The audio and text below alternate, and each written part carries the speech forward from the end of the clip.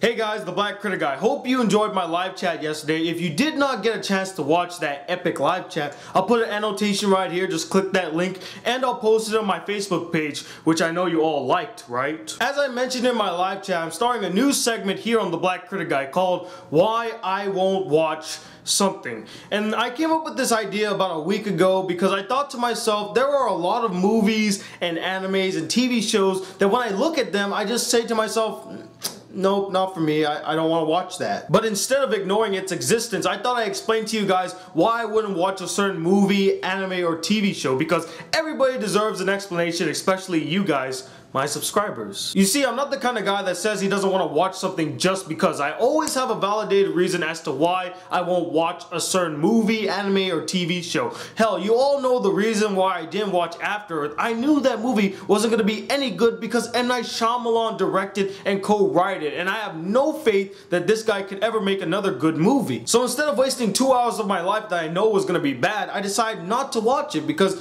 I deserve better. And I know a lot of people out there might say, well, don't knock it till you try it, man.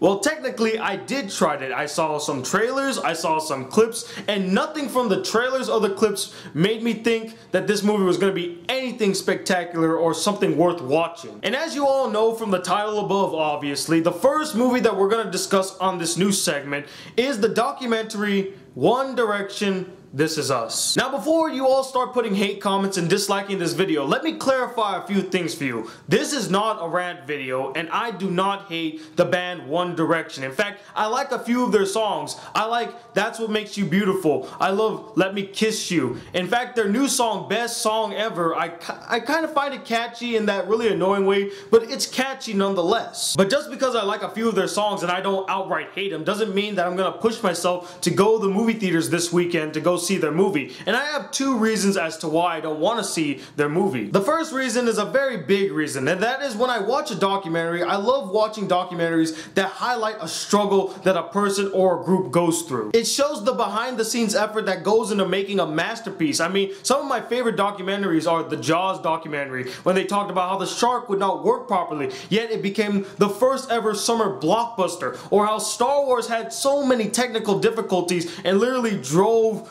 George Lucas to the point of just stressing out, yet it became one of the greatest sci-fi films of all time. Or Heart of Darkness, which was a documentary about the making of Apocalypse Now and how much technical issues, actor issues, so many things went wrong with that movie, yet it paid off tremendously. I love documentaries that show the human will to triumph over trials and tribulations and everything paying off at the end because of the hard work and passion that they put into it. With the One Direction documentary, you have none of those elements. Yes, I know it's a different form of media, but I've also seen documentaries where they show artists overcoming drug addictions, overcoming stress from work, overcoming family issues, and coming back in full swing. Again, highlighting that theme of the human will to overcome trials and tribulation. One Direction had no trials or tribulations to conquer. They were going to be an immediate hit the minute that they came on screen. There was no calculated risk when forming the band One Direction. They were a surefire thing the moment that they formed. They just followed the same formula that boy bands before them and boy bands after them will follow. 5 attractive boys that can sing and dance. Surefire hit right there. And for me, this documentary shows no real passion in it. It has none of those elements of the human struggle. It just feels like a cash grab. And honestly, of course, it's a cash grab. It's a movie starring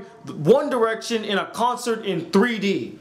It was made solely to take money from the fans of One Direction because they're obviously gonna see it, and that's the problem that I have with these concert slash documentary type films. They're all just blatant cash grabs to cash in on the latest craze. Justin Bieber, Never Say Never. Hannah Montana, Miley Cyrus' Best of Both Worlds tour. Even Michael Jackson's This Is It was a blatant cash grab to cash in on the death of the celebrity. Although I consider it the exception to the rule, and here's why. Because I actually saw the passion that Michael put into his comeback performance. He really worked hard in, getting the dance moves right and picking the best dancers in the world. He wanted to make his comeback epic. And I actually saw that in This Is It. Although I still feel like it's a blatant cash grab because they released it months after his death. But that doesn't change the fact that I did enjoy the documentary because I love to see Michael at work. It was the first time ever I saw Michael actually preparing for some type of concert. And I thought it was kind of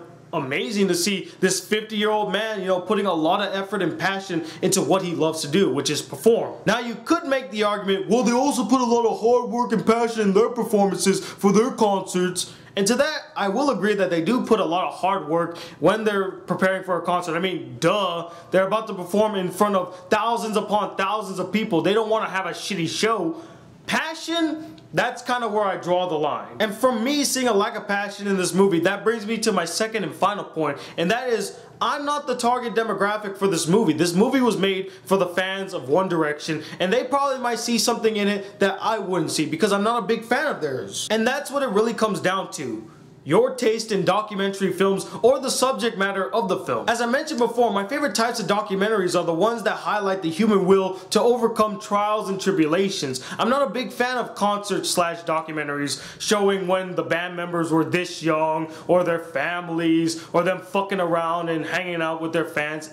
It just doesn't interest me. And since I'm not their target demographic and it doesn't interest me, I see no real reason to go see the movie. And also, I would have just hated being in that theater, feeling like a creeper, sitting with all these preteen girls screaming when they see One Direction on the screen. My eardrums will be bleeding for weeks. And those were my reasons as to why I won't watch One Direction, This Is Us. And I would like to know your opinions about this new segment. Did you like it? Do you think I should continue doing it? Are you a fan of One Direction? Are you gonna go see the movie? Did you agree with my points or disagree? I would like to hear some feedback from you guys, so be sure to comment below and let me know. And as always, guys, check out my Facebook page if you have not, and until then, hit that subscribe button if you're new to my channel. Welcome to the Black Critic Guy. Like this video if you really enjoyed it, and I'm Tony Wilder II from the Black Critic Guy. Till then, peace, YouTube.